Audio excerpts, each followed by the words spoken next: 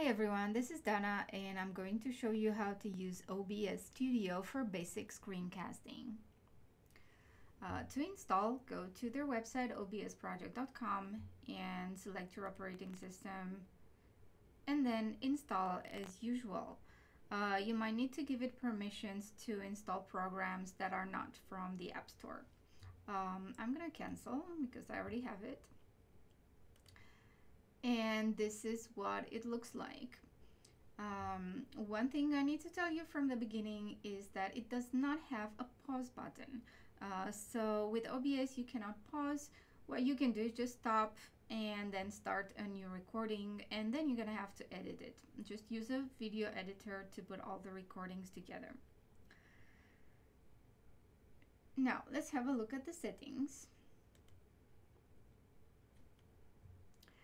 There are many settings here, but you don't need to worry about them for basic screencasting. Let's go to output. So one thing that you might want to do is to set up a recording path here where you want your videos to go. So you just click browse and then find the folder and then use that. Otherwise you might find that you don't know where your videos are. And then the recording format, the default will be FLV, but maybe you want to change to MP4 because that's safer format for it. It can be used for editing by any video editor. Another thing you might want to do is to set up some hotkeys. So I used here the asterisk because I probably won't need to use the asterisk while I'm recording. So this way I don't need to go to this button all the time. I can just press that when I start and when I want to stop. You could also do the audio from here. But if that changes from recording to recording, then you probably just want to do it from this from the settings of the microphone here. So you go to properties and then choose your device. So I'm just going to use built-in microphone for now. Okay, now as you can see, we only have microphone here. On a Mac we don't have the possibility to record system audio. The way to do that, if you need to record, you could install additional software that helps you do that. That is a bit more complicated. Or an easy solution is to just make sure you have a good microphone and turn up the volume and just capture the volume from your desktop with your microphone. It's not a very elegant solution, but it works. Another thing to know that's good to know about is you might find that after you've recorded something, your audio and video are a little bit out of sync. So in that case, you go here to mixer and just set up a sync offset. Mine is at 400 milliseconds. Yours might be 200 or 300. Just play with it and see when it looks right.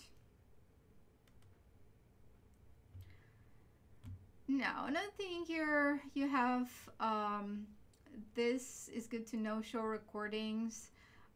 In case you didn't set up a path or you forgot what it is, you can just go here and it's going to show you where they are after you're done. Okay, now to get started with the recording, for this introduction we're only going to use one scene, so don't worry about this and don't worry about scene transitions. But you need to set up the sources. So right now it's black, there's nothing in there. We can add window capture.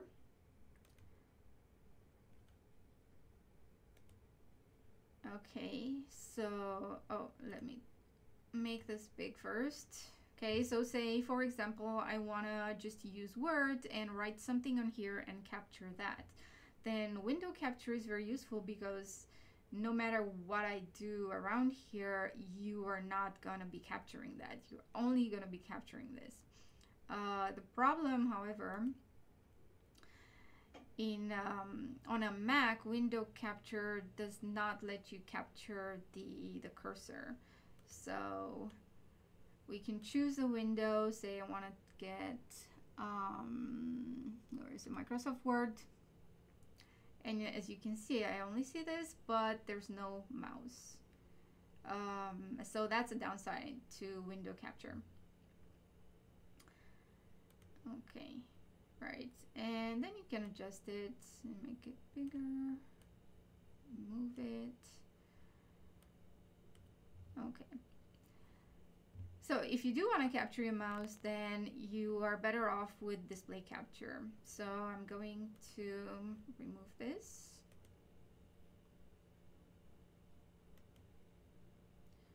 And I'm going to add display capture. Okay.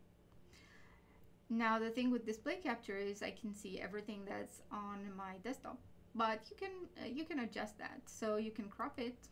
So you can crop it to Windows, say, and then choose your window. Say I want Microsoft Word, and then when I actually go to this, it's going to be exactly the size of my Microsoft Word window. Or we can just do it manual and crop it. If say maybe I don't want to show this bar, I don't want to show my name, or I don't want to show my folders here, and I can crop the top by 60 and the right, I don't know, let's say 120. So you can see it cropped here. So you can crop it or on any side. Okay. All right, so now I have my display capture. I can move this one too, so it's in the middle, because this is gonna show this black. It's gonna show in your video, so we can make it bigger. Okay.